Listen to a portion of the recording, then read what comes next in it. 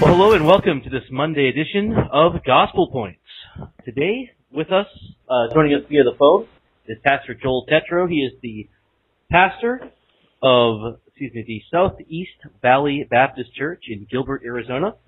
He's also the author of this new book, The Pyramid and the Box, the decision-making process in a local New Testament church. Pastor Tetreau, welcome to our podcast.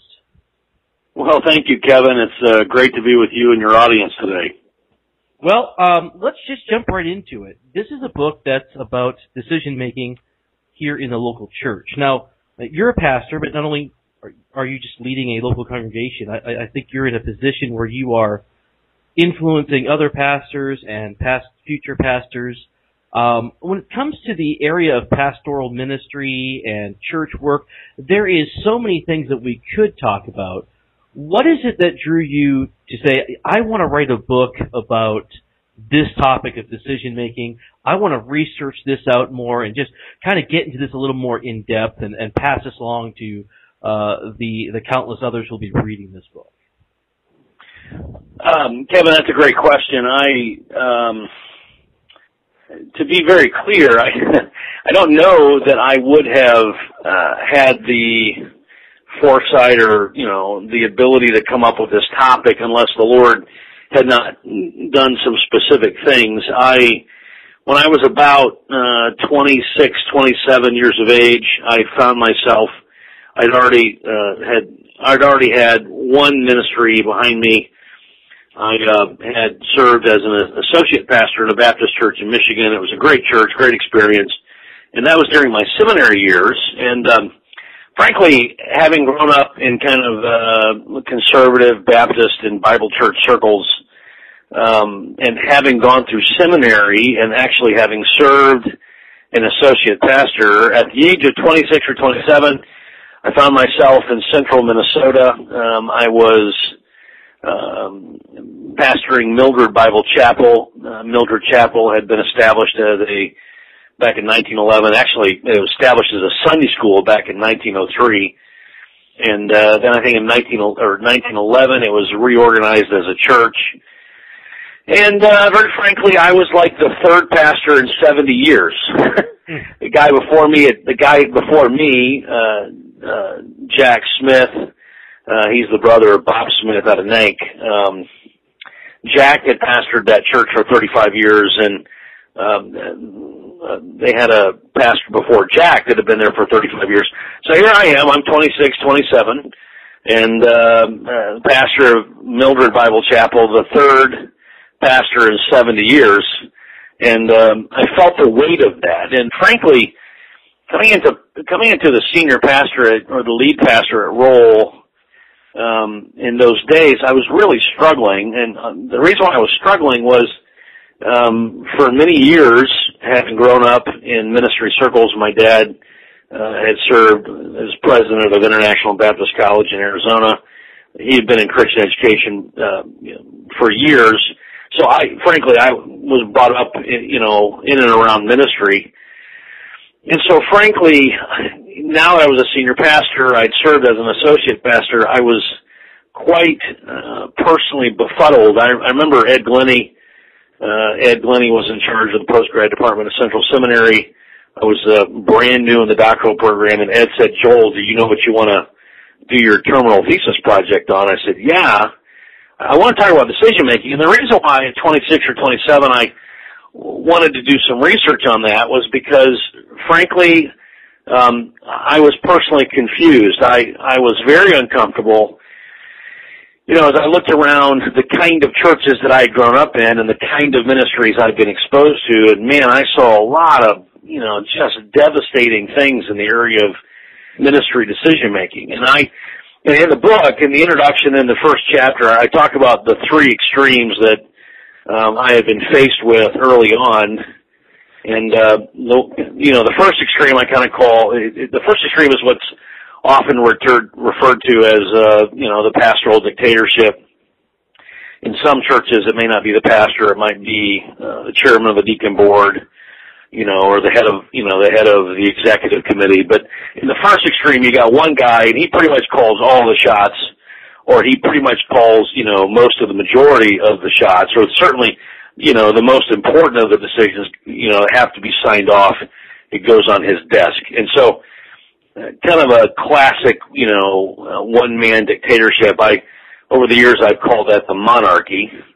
The second extreme I saw was a lot of churches that endure that when that guy was done, or when, they shot him, or whenever the Lord moves that guy on, a lot of times churches will look at themselves, and the leaders left over kind of holding the bag say, well, we're never going to let that happen again. And so in some cases you'll go from one extreme, like where a pastor has all authority, to a different extreme where the pastor has no authority. And you end up with, in some cases, a board run or a deacon run, ministry where the senior shepherd has no authority outside of just preaching and teaching. So I call that second extreme. I call that the oligarchy. So we got the monarchy, the oligarchy. And then the third extreme, we don't have a lot of it out here in the Southwest, but in the Midwest, man, it was common as corn, and that was conservative Baptist or Baptistic churches where, frankly, no decision would be made until the monthly congregational meeting, and they would argue over anything and everything. And in those churches, it was kind of a pure democracy, right? And the pastors and deacons have, no authority. So I call those three extremes the monarchy, oligarchy, and that last one I call anarchy. And so when I was in my doctoral program, I'm, 26, 27, brand new pastor of Mildred Chapel, and I'm wrapping my head around this, and I was just very befuddled because I knew what I believed was wrong in decision making. I knew that I was very uncomfortable, and I knew that I really felt the scriptures were pretty clear about the problems of those three extremes in dealing with the question of decision making in the church. So I knew what I didn't believe. I was not. So then it begged the question: well, what is the right approach, right? I mean, what is the right approach to decision making? So to answer, I'm answering your question here a little bit lengthier than what I wanted to. But so back in my first senior pastorate, this was back in 1996, 1997. As I'm wrestling through this question, I'm in my doctoral program, considering what my final thesis project would be. It just seemed like a real, just a good fit for me to actually do some research. What is the Bible? Okay, so the Bible doesn't say numbers of things in polity and decision making, but does it say anything? And so it was really, I never really intended for this to be a book. Frankly, as I just started out, those many years ago, it was just kind of on a personal quest to find out, what does Joel believe about a healthy approach to decision making in the local church? I think that's something that every pastor struggles with to a degree, and even a lot of churches will sit down and try to figure out, how do we do this? And I've seen that situation you kind of mentioned where, you've got a guy that's been there since, forever. He leaves, and all of a sudden the church has to figure out, well, what exactly do we do? This guy's just done it. He's done it this way, and that's the way we've done it. But now we're on our own, so we don't know what we do. And how do I look for the next guy who's going to come in? But anyway, well, we've just got a few minutes left on this particular program, and we're going to continue this on through some multiple programs here. But probably the most basic question about the book is the title, The Pyramid in the Box. Explain that illustration. Yeah, thank you. Let me just, if you would, one quick anecdote, if you will, on just what you just said. Yeah, I mean, going back to that scenario where you've had a faithful pastor, right, for 25, 30, 35 years. In one sense, the decision-making apparatus or approach to decisions, and a lot of times when you have a faithful guy like that, who's been faithfully leading his congregation, man, he's earned trust.